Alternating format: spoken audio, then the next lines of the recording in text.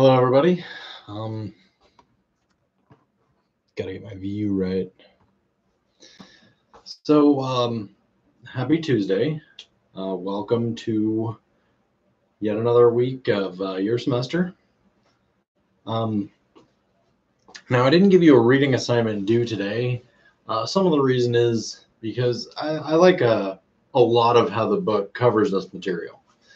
I think the book does a great job of explaining very explicitly, here is the process involved, here are the forms involved, here's how to work it. But this chapter, I don't think it covers it very well. Form generation is a critical piece of the design process overall, but in general, it's not extraordinarily straightforward, and I think the book makes it a little bit more muddled. Plus, the book really focuses on more of a mechanical emphasis, whereas I like to be a little bit more multifaceted, appeal to multiple types of engineering. So for this lecture, I'm just going to give it to you straight up. One thing I did like about how the book said this is, okay, so the purpose of the lecture today is discussing how do we come up with ideas. We've briefly discussed this previously in class. If you took my class last semester, you know I give you basic methodology for how to come up with a form. The idea behind all of this is, let's take, you have your problem, and then you have your solution. And in between, there's this big gap area where, how are we going to take the problem and solve it? Write this a little bit bigger so it's readable.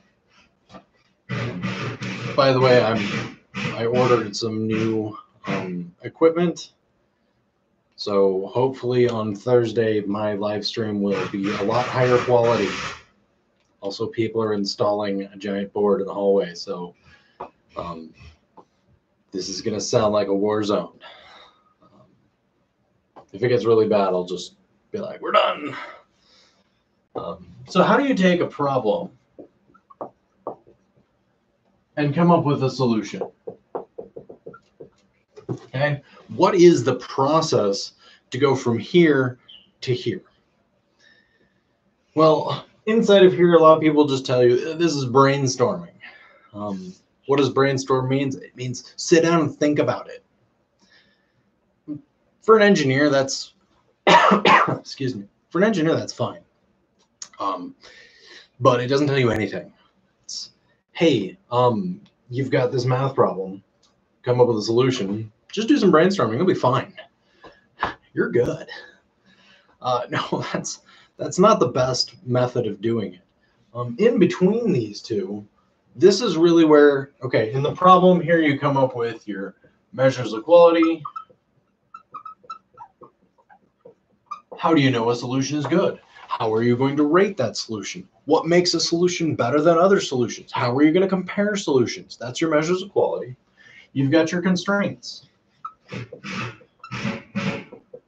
If you're designing a fan system that's going to be installed in a car, you have very, very descriptive size constraints. Your fan must fit in X location, must be X size. If you're designing a solar panel, you have much less restrictive means, but then your constraints may be something like, well, no exposed wires, and so if somebody touches this, they're not going to get shocked. Okay. Constraints may be anything from, this is physical characteristics you have to have. Maybe since you only have rubber material, you have to design something out of rubber. That's a constraint. Okay, but this is just, it's something that restricts your creative freedom and really refines what the solution has to be consisted of in order to be a valid solution. So maybe based on your materials on hand, maybe based on your competencies, capabilities, whatever it is, this is yes, no conditions that strongly define what the solution has to look like and consist of. Okay. Then over here, you have functionality. What do you need to have done? If you're designing a hammer, you need to have something that has a hard surface that can pound in nails and provide some mechanical advantage. Okay, that's what a hammer does. It provides mechanical advantage by using a swing motion and converting that into kind of like a lever. Okay, so functionality, constraints, measures of qualities, all of these combine to define what the problem is. And we've talked about how to define the problem. But now how do we take this and come up with a solution for it? Okay, for your project for this class, you've been given a problem where you have to design a pancake printer. I left a lot of this very hazy. Why? Because the existing pancake printers that are out on the market right now are not good. Okay, their measures of quality, one of the things that they measure is speed. If you watch the video in the project description that I gave you, their measure of quality is how fast it prints a pancake is very poor. I've already heard correspondence from one student who's come up with a much faster way of doing this. And I said, that's awesome. Your solution might be very expensive, but this is the thing. You don't have to make it the same way they did. And sometimes just looking at your measures of quality, looking at your constraints, yes, okay, we have to fully cook the pancakes. If you don't fully cook the pancakes, you don't have a pancake printer, you have something gross that probably is going to be very hard to clean. Also won't be edible. Okay? It has to be able to spread the pancake, it has to be able to pour the pancake. Those are all functionality requirements that are necessary for your device. Now, how do you take what you know the device has to do and maybe add on a few? Maybe you think not just speed is important. Maybe you think variability of size is important. Maybe you want to have the ability to change up the thickness of the batter. If you're a pancake connoisseur, you know not all pancakes are made equal. Some pancakes are just simply better. Are you going to require whoever's going to use your machine to have the exact same pancake consistency every time?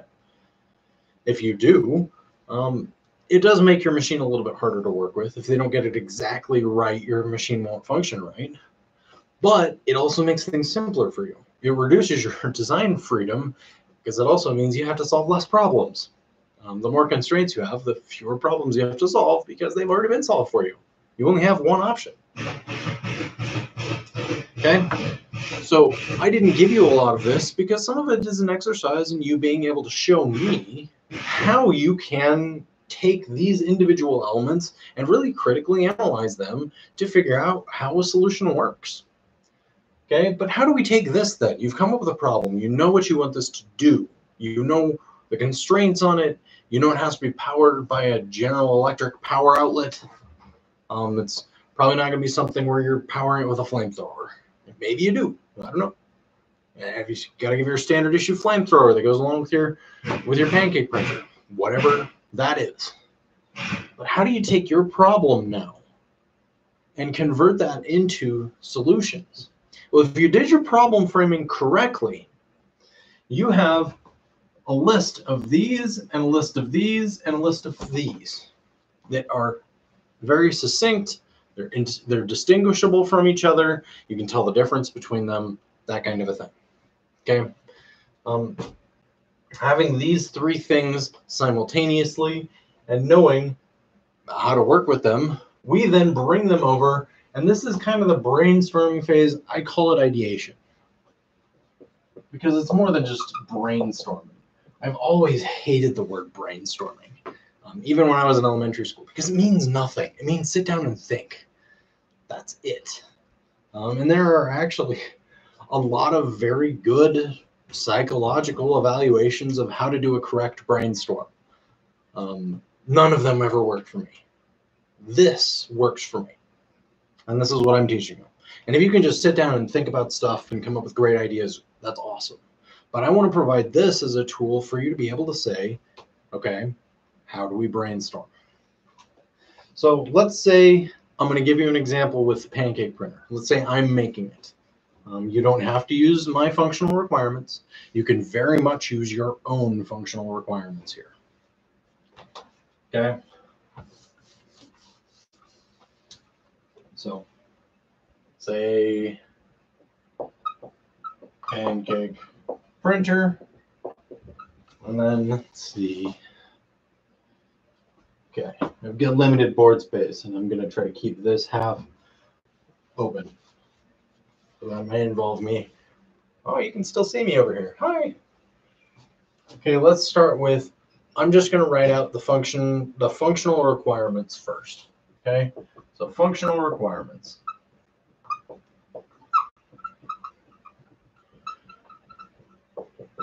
So what is it that I'm requiring this device to do? Well, it has to be able to, I think I even gave you this in the document. You can always expand on these, but I know it has to be able to move pancake batter and some of that involves squirting it out onto a heated tray, something like that. Has to be able to cook pancakes. I don't remember what the third one was. It had something to do with control, I believe. Had to be able to extrude the solution. That's right. Somehow you have to be able to get the solution from where it's stored to the hot plate. Okay, and this is, you have to be able to get the pancake batter to take the correct shape that you want. Something like that. Okay, so these are my functional requirements, and I'm not going to add anything onto this because I think this is already hard enough. You can always add more. You can maybe on this you need to have has to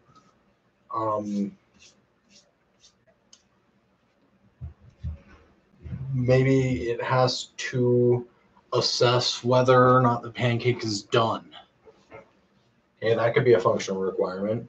You could also have the functional requirement of it has to measure the consistency of the pancake, or it has to, maybe you're going to make your pancake mix be a full blend where you add water, you add pancake mix, and it autonomously mixes them, comes up with its own solution, and then pumps it out.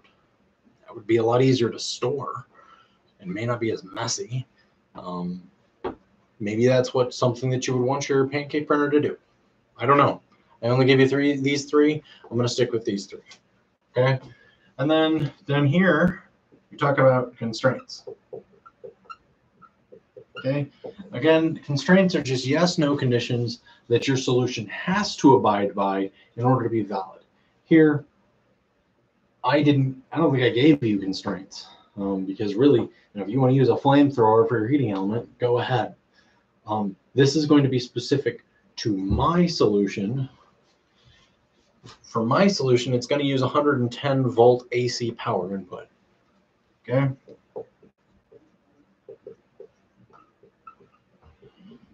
And already I have thrown out every solution that does not require an electric heating element. Okay. Wood fire burning, propane, fuel cell. This, I've just demanded that my system run off of easily accessible power. Okay, that's what a constraint does. It reduces my freedom, but it simplifies my design process because now I don't have to make that decision. I don't have to consider what's powering this. Okay, I don't have to come up with that.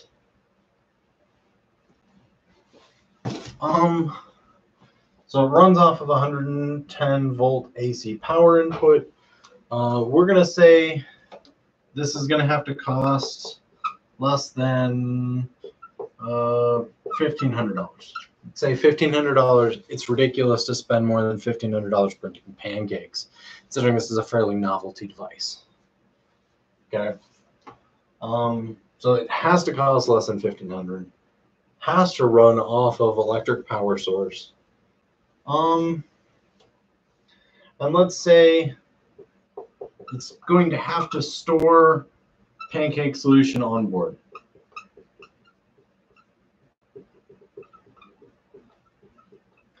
Meaning I don't have some pump and then I have to like prepare a batter mix and put it next to this and then have it siphon out of it with a straw. No, actually I'm going to put it directly in the machine. You'll notice that this constraint is something that the original pancake printer had on it. It actually had a syringe with a pancake mix in there. It would hydraulically, pneumatically, it would push out the solution by increasing the pressure and the air supply given to the syringe. Okay, so those are my functional requirements. These are my constraints. This limits my ability. I can't make this out of solid gold. I cannot make this an extraordinarily complex robotic solution, which I could probably get it to do anything at that point. This has to be a real solution. That does make it harder, but also makes it easier because now it eliminates a bunch of potential solutions. When we go into our ideation phase, okay, the goal of going into the ideation phase is I have a problem. I can take any solution and see if it fits that problem. Any solution at all. Okay. One of my favorite examples to use is a light pole. Okay. Can I use a light pole to move pancake batter? Well, probably not, because there's not a lot of moving elements in a light pole. But I could use a light pole to cook the pancakes. So technically, I could actually make a light pole be part of my solution. You flip a light pole upside down, cook it right there on the light, just shine light at it for long enough. I've already come up with a solution. It's ridiculous, but it is a solution. Just because it's ridiculous does not mean it does not bring something to this. Okay? If my light pole can cook a pancake, could I use light as a means of cooking a pancake? Well, yes. There are ways of cooking things with light. Have you ever seen a solar burner? You could make this a solar power pancake printer, so to speak, where it's charged by some solar panel, has an onboard battery storage, in which case then it wouldn't use 110 volts AC. It would use an onboard, probably a 12-volt battery power supply with converters and all of that. And then it would cook the pancake using a solar array. Saves a lot of energy. All of your energy is just in the control of it. You could do something like that. That's perfectly reasonable. Okay? And all of that happened because I said, I'm going to pursue the ridiculous idea of, does a light pole cook pancakes? In the ideation phase, we are oftentimes limited most by our own creativity. You do not have to limit yourself. Okay? A standard heating plate, clearly that didn't work for the pancake printer. It was very slow. You come up with a better way to do it where you're actually frying it using lasers, that would work a lot better. You could extrude much faster. Might make the consistency a little bit weird, but you could totally do this with light. A directed light beam.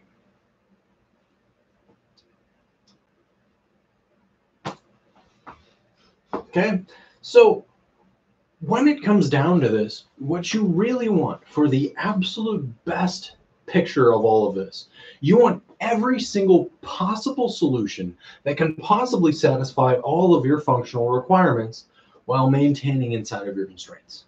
Okay? Because of my constraints, I cannot use a solar panel cooker. That's fine with me. I eliminate solar panel cooking. Great. This cannot be powered by the sun, no. It has to be powered by a conventional power supply. We've lost that. I have also lost, as I said, the flamethrowers, wood burning options, those types of things, steam options. This is entirely digital and it entirely runs off of power. Okay? Now, that doesn't mean I can't use directed light. That is still a solution. But so what I will do is for each of these, I'm going to write out potential solutions that could possibly do that. So let's say move batter.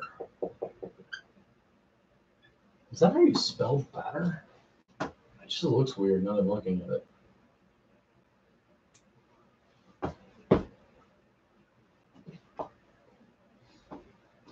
Pancake batter.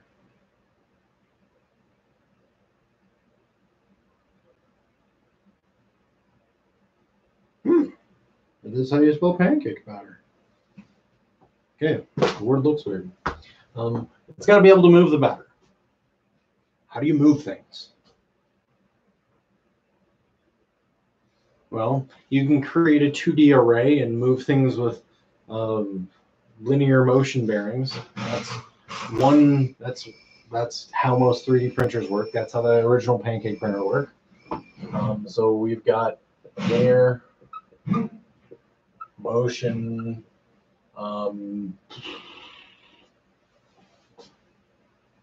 motors. Basically motors that just move along the line. Okay. We could go with a spherical solution where you have an arm that rotates and that has full three-dimensional movement capabilities. Okay.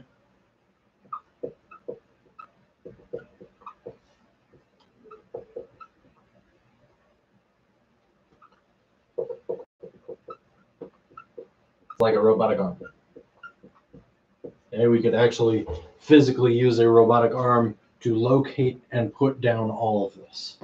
I can tell you this is harder to code than this is. But maybe you just like punishment. This gives you a lot more flexibility because with the same system, just simply moving it up and down gives you the ability to print just about anything. If you combine these two, you have an infinite size 3D printer. So that's pretty cool. With these, they're very limited by the size of your linear motion. I mean, you could connect multiple of them in series, I guess, but you're still very limited. Becomes much more difficult. This has a much more concise power supply to it. Everything is a little bit easier to work with. So if you were to combine both of these, though, you would have the best, in my opinion. Now, that's not going to match your cost requirements, so having both of these together in one solution probably gets thrown out as a potential solution because it violates your constraints. Okay, how else can you move pancake batter? Well, you could have a rolling wheel. Okay, we could approach this like how we approach printing.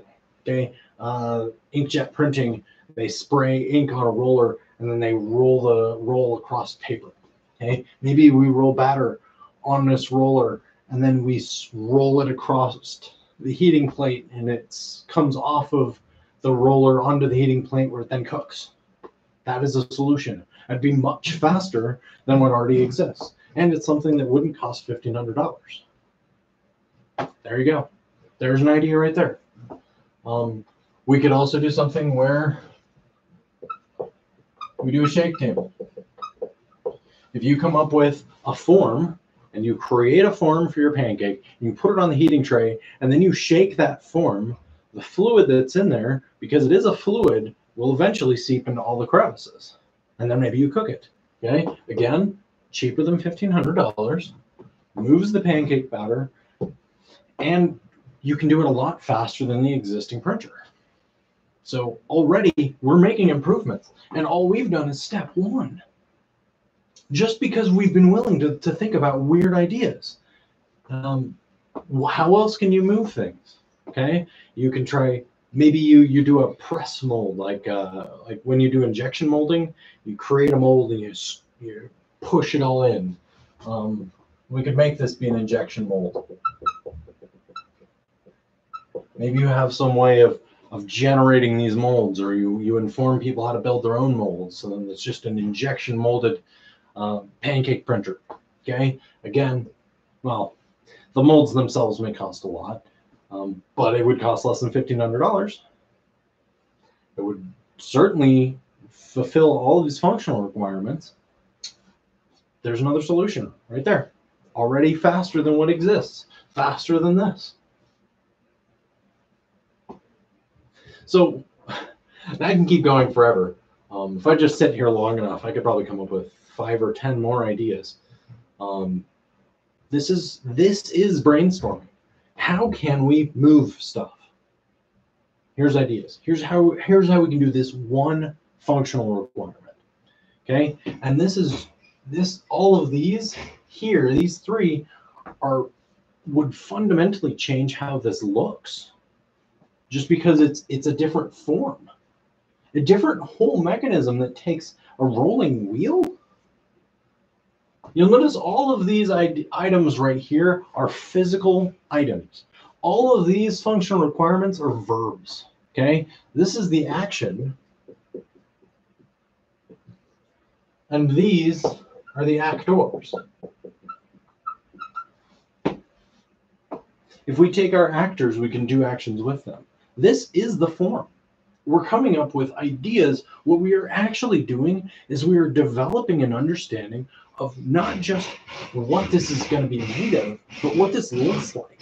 How do we perform this? Well, it's with our form. How do we cook the pancakes? Well, we'll come up with a list. How do we extrude the solution? We'll come up with a list. What physical mechanisms actually do that? You can apply the same principle to electrical engineering and say, okay, what algorithms do this? What programming languages do this? What can we use best to allocate the tools that we have to solve these problems? This isn't just limited to physical solutions. You could really do this with anything. This design process is not unique to just engineering. Okay, so here's my list of ideas for number 1, moving pancake batter. You know what? I'll write the second list underneath it. I still have space. I can see all the way to right here. So number 2, this is cook pancakes. Now, I am limited by the constraints that I chose. Again, I picked 110 volts AC power supply. Here under cooking pancakes, I could very easily put wood fire burner. I could very easily put a butane lighter. You could use anything, throw it in an oven. Okay, mine only allows for an electric oven, but there are other kinds of ovens. So we are limited by our constraints here, but we can still try to come up with ideas. If they violate our constraints, I won't even write them down. If they violate our constraints too much, and it's a great idea, maybe our constraints are too restrictive. Maybe we decided to make some decisions here that were unnecessary. Part of the ideation process is also coming up with ideas, looking at this and saying, well, is this a good idea? And does our constraints and functional requirements allow us to do this great idea? If not, can we make it work? Or is there a way that we could just adjust the problem requirements? If you can do one of those two things, you've already changed the problem. You may have a better problem, a more relevant problem. Although I really doubt anybody's going to be using a wood-fired power pancake burner. But you know what? Maybe you like the remote power aspect. You go out in the wild. Crikey, you've got a pancake printer. I can't use it. Gonna grab my some Kindle and light on fire. Yes.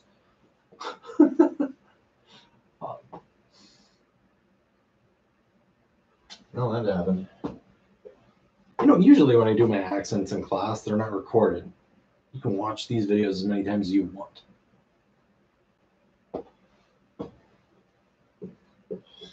All right, cook pancakes. We got an oven. We have a griddle. We have a microwave.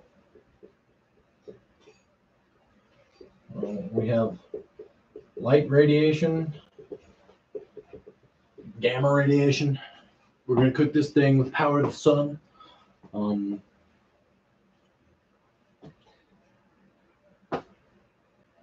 Each one of these would require different functionality. Now, the original pancake printer went with a griddle. Great. They made some assumptions when they put the griddle together. The griddle has to be on the bottom. It can't be something where the griddle comes down and cooks it from the top. Well, their idea wouldn't have worked with that, but maybe your idea could.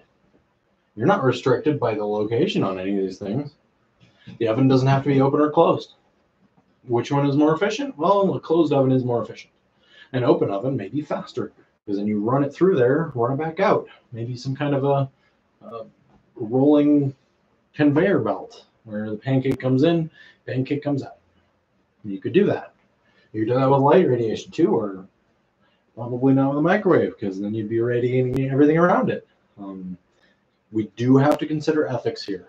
Some of the unwritten constraints are no killing people. The operator should survive using this. Nobody dies, nobody gets hurt, no lawsuits. Okay, I didn't write those constraints on here, but they're kind of implicit. I should have written them out there. Nobody dies, nobody gets hurt.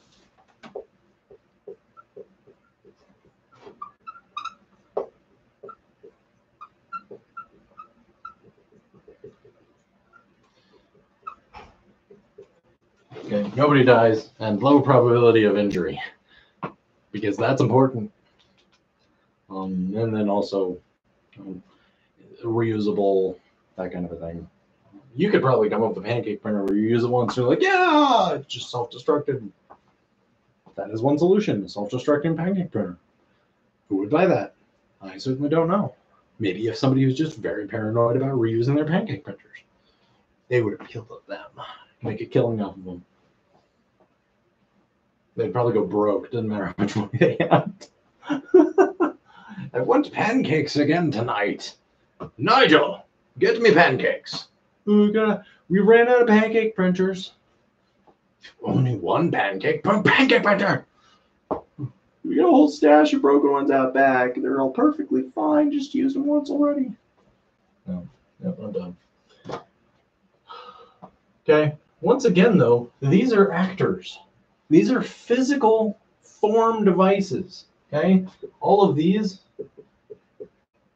they are actors. They are actors that actively cook pancakes, but they are physical. And when we call in a design process, what we call a physical entity is form. What actually physically does something. The components, the nuts and bolts and washers, the rollers, the pins, the sheet metal creations that comprise this.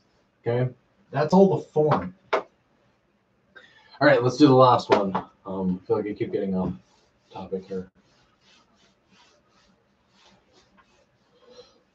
So we'll go to item number 3 now, which is extrude the solution.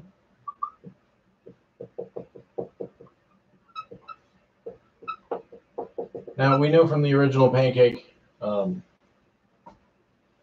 printer that they just use a pneumatic pump that would push air through and they could control the airflow and control how much pancake batter was being extruded at a time. Okay, so we know that a pneumatic pump is one solution. Instead of using pneumatics, we could always go with having some kind of an electrically actuated pump.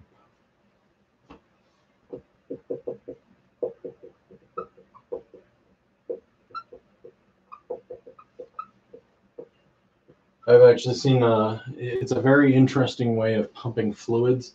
It uses a spinning rotor against a flexible tubing that basically creates a vacuum that sucks the material through. It's very interesting.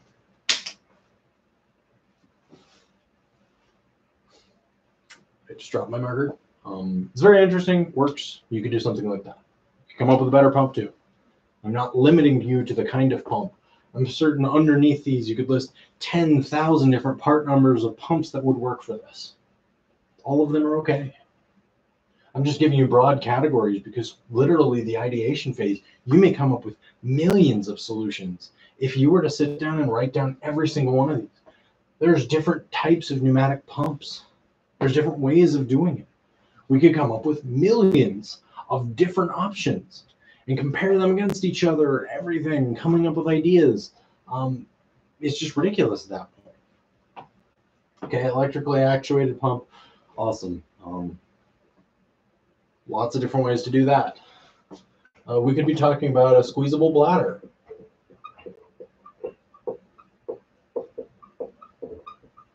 Maybe you pour your pancake solution into some kind of a soft, flexible, or a soft rubber pouch, and it just gets squeezed. And as it gets squeezed, it protrudes out one end.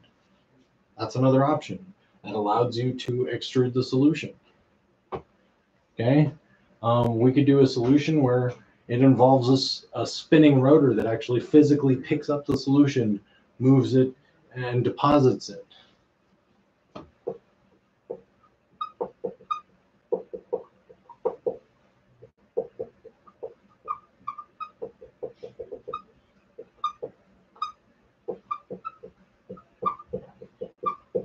This is just like a wooden spoon.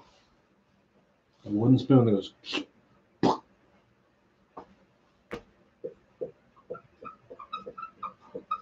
There are other ways that you can handle it other than a wooden spoon. It doesn't necessarily have to be a wooden spoon. You could use a metal tool. You could use something rubber. Maybe you can figure out a hydrophobic coating on a substance. That means that when it scoops it in, the batter, because it is water laden, doesn't actually stick to it, and it rolls off very nicely. There's some super hydrophobic materials where water will actually roll down this entire incline at a 5-degree angle. It's fantastic. I should really show that video to you. Bill Gates invested a lot into that material, trying to develop waterless toilets. Now, ultimately, that process was far too expensive to develop a toilet, particularly for rural regions. But I applaud the fact that he was pursuing a brand new idea. It was very unique. And in this way, we could also just do a gravity drip. Okay, maybe you have some kind of a flow valve that opens and closes, and it determines how much flows out based on how much gravity is pulling it down. Gravity pulls it down so far. There you go. All of these, again, represent 5 different ideas. I'm sure that we could come up with more. I'm just not going to spend the time on it. So what happens? We've come up with bunches of different ideas. We've come up with different ideas of how to extrude, different ideas of how to cook, different ideas of how to move. All of them completely satisfy our constraints, or can be made to satisfy our constraints. What do we do now? We've got all these different individual items that functionally do what we need it to do. What's next? I'm going to take some of my favorite ideas that I just wrote down and put them all together. So in my ideation phase, one of my favorite ideas is I really liked, let's say I'm going to take one idea from each of these functional requirements, and I'm going to smash them together. Okay? I can do this with every single idea that I generate, and generate the number of total options is going to be each group, the number of options multiplied by each other. It becomes exponentially larger the more functional requirements we have, the more options we came up with for every single functional requirement. It begins growing very quickly. The problem gets huge. So let's say one of my favorite ideas that we came up with was, I'm drawing a blank. I have no idea what I just wrote on the board. I just erased everything. Should have kept one. I didn't keep any of them. That's awesome. Let's say I really like the oven idea. Okay, so that satisfies number 2. Let's say I like I didn't write it on there, but let's say I like a conveyor belt option, where we extrude it and we use a conveyor belt or a vibration table. I guess I like the vibration table.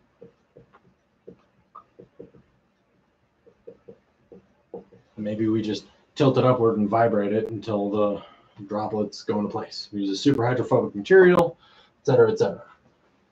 Okay, and then here for extrusion, we're just going to do a gravity system.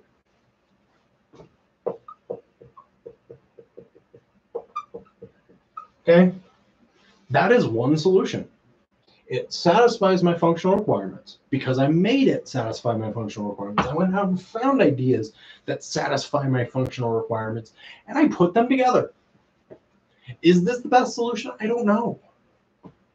It's one solution.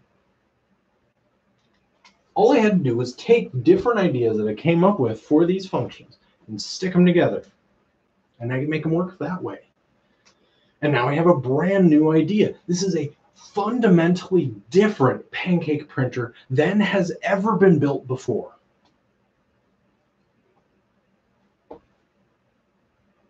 Is it better? I don't know. I can't promise anything. But I can sure try. So, putting these three ideas together, my system looks like this. So I have some kind of a reservoir up here that stores the pancake solution. On board, it's already mixed up. The machine doesn't have to mix it up itself. Okay, here I have a release valve. This is part of my gravity drip. And that release valve can be controlled by some kind of a controlling mechanism, like a computer or something. Okay, and then the drips come out, go down this chute, basically, which is an ultra super hydrophobic material, which allows this material to roll off without leaving any residue. So this is ultra hydrophobic material. And so it just rolls off, and it reaches a platform here, which is located inside of an oven. Okay, and this platform can move up and down and side to side, but can also tilt. This is also an ultra hydrophobic material. Okay, the platform that we're going to be cooking on. That's going to allow us to then slide the pancake out, and it's going to leave very little residual. It's going to be easy to clean that way. Okay. So this is an oven. What this does is it shakes, and maybe it has multiple components in there that shake, and that can lift up and do whatever to create different shapes inside of there. Maybe each one of them has an individual set of motors attached. I don't know. Whatever the case, we have this shaking table. Maybe we even have a mold that we can stick in there that we can print out the same pancake every time. I don't know.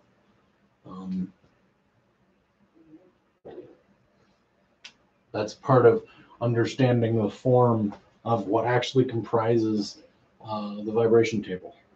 We give a general idea. Okay, it's going to be a vibration table. But then there's a lot more that goes into how do we make that work? How do we put it all together? How do we consign the pieces so that they look pretty? Okay, but this is one idea, and I could roll with this idea and I'm done. Okay, now it's generally not a good idea to pick the very first idea and run with it. You take all the other ideas that we came up with and you pair them together. Can you come up with something like this? I had to come up with a lot of the details on the spot just to combine these three elements together so that it does what I want it to do. I still had to on the spot come up with those. But every time you try to jam three ideas together, it's going to generate something different. It should. And it's wonderful. Part of the ideation process, there's so much creativity involved. I love creativity. I love seeing people come up with brand new ideas. And this is how we can do it. That's all it takes. Now the book recommends that, I'm going to draw this figure up here. When it comes to generating form and physically taking the transition between what we've defined as our problem and what we can come up with for the solution, the way that the book describes that problem is that you have the function in the middle, you have material over here. This is Is this plastic? What kind of plastic? Is this aluminum? What kind of aluminum? Is this steel? What kind of steel? What are each of the pieces made out of? Okay, are you dealing with a coating? Are you going to deal with composite material? Is it going to be a material where maybe it's a metal screw that has a rubber washer on it? Okay, is it something that requires multiple material choices? It all depends on what you want it to do. What does it actually do?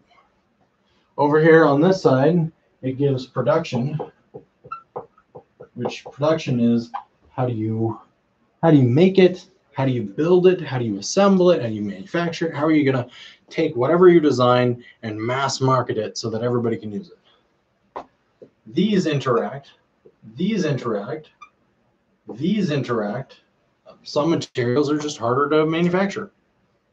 If you have to have a certain material, because either that's what you already have on hand, it begins to dominate this side. Form. What does it look like? These interact, and form consists of your constraints. That is, what does it have to do in order to satisfy this? A lot of what the book talks about is physical constraints, sizing constraints, that kind of a thing. Talk about configuration. That's how are your components arranged. They talk about connection. How are you going to connect your pieces together? You're going to use bolts, or you're going to use screws. You're going to use wooden lattice, or you're going to epoxy them together. And then last is components. What are you physically building for each of your individual pieces? So if one of these sides dominates the conversation, if you focus too much on form, you're really going to be missing out on material decisions, and you may have a hard time doing production. If you focus too much on production, your thing may suck. Okay, those Chinese toys that they make, that they put in Happy Meals, that come from China, those are very easy to manufacture, but they're not the most high quality toys. They're not the kind of toys, well, not the kind of toys where you usually fight over them. Back in the what was it, the early 2000s, late 90s, they released Beanie Babies inside of McDonald's Happy Meals. People would fight over those. It was violent. It was a very violent time in fast food history. They weren't so focused on production there. They were actually focused on very much the form and the material. They were extremely expensive to produce, but people would fight over them. Why? Because McDonald's figured out what the people wanted. So it was hard to produce, but it was a well-designed creation that was the kind of materials that were consistent with Beanie Babies at the time. Okay, very collectible. Having one edge of this dominate tends to deter the quality. What you have to do in a well-designed piece is not just focus on form. Okay, all the work that we did to come up with form, now we have to figure out what kind of material. Well, I threw out the ultra hydrophobic material, which is great. The ultra hydrophobic material would probably do everything I want it to do. It's very expensive to make, very difficult to replicate, and it would cause the price of the device to skyrocket if we made much of it out of this ultra hydrophobic material.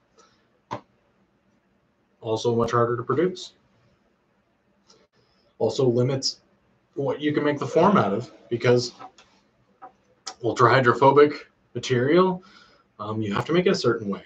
You can't have components look normal. You can't do normal manufacturing processes on components and get them to be ultra hydrophobic. So maybe I have to rethink my material. Maybe I just need to be something with Teflon coating. You can put a Teflon coating on anything. Put a Teflon coating on, now all of a sudden my form opens up and it's much easier to produce. And it's significantly cheaper. And people know how to manage a Teflon coating, put in protections in there, make sure people don't scrape it off. So while coming up with a form, it is critical that you understand all three areas of this triangle and realize that all of them are contributing to the function simultaneously. Okay? Teflon coating will not do as well.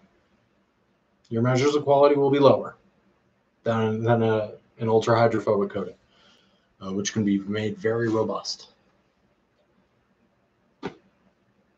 But while it will damage the function, it doesn't deplete it to put on a Teflon coating. So, okay, you have no reading assignment for tonight. You do have modeling learning assignment for tonight. And I believe that is it. We don't have any other homework due today. So that's nice. You will have a homework assignment next week. I believe that is over tolerancing and performance. We'll talk about that then. You will have, I believe, your first project assignment is next week. We will be talking about that more in SolidWorks because it is a SolidWorks related issue. If you have any questions about this lecture or about the class, please feel free to email me. You know how to find me. Good luck.